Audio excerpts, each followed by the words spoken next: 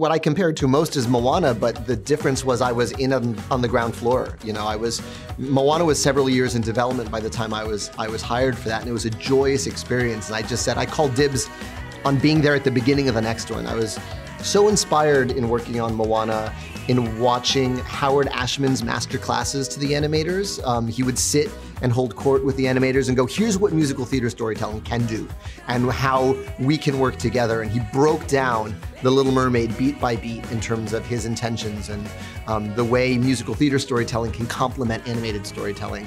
And I wanted to be that guy in the room. I wanted to call dibs and say, I have a song, my song can do that faster than your images, or we can work together on this. And so it was really thrilling to build it from the beginning with this team. Every time I would go in to record, it was like we knew a little more about her. We knew a little more about her every single time. And that was really fun, especially as somebody that comes from a theater background. It's like, that really felt in a weird way. It was like on film and on TV, it's like sometimes things have to happen so fast. And in theater, you get a chance to rehearse the character. And sometimes those recording sessions often felt like building blocks towards something that we were going to create over the course of 2 years. It was really cool.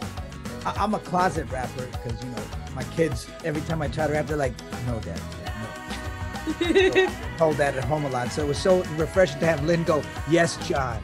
Yes, spit the rhymes, brother.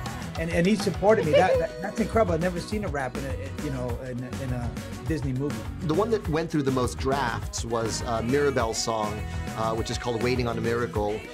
In fact, I waited so long to write it. By the time it was time to record, Beatriz was 8.5 months pregnant with her first child. And they were like, we got to record this because once she has the baby, we're not going to get her back in the studio. And so, you know, she gave an incredible vocal performance of that song. And I will always think of the fact that she had a baby sitting on her lungs while she had to have this incredible breath control, and she was literally waiting on a miracle while singing Waiting on a Miracle. So I will always, those happy memories will always be intertwined for me.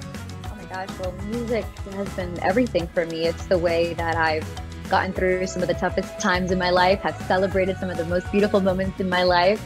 My family is very musical, like salsa and vallenato and cumbia was always playing, you know, in the background. So, but it's funny, it was like I had all of those sounds and also Disney sounds like mixed together, like at home. So to get to see the actual music of my roots, of what I came from, be portrayed in this film for everyone to see is a very, very like special moment for me.